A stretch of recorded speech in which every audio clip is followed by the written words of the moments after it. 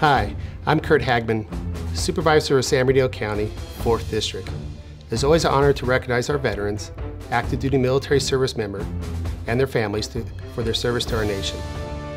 The Vietnam Memorial Wall serves as a symbol of honor and thanks to the brave men and women of our military. In less than 2 years, on July 4, 2016, the mobile Vietnam Memorial Wall will be coming to Chino.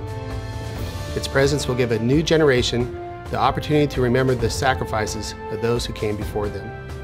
On behalf of the 4th District, I look forward to welcoming the Memorial Wall to the City of Chino and to thank the former, current, and future members of our military, as well as their families, for their service to our country.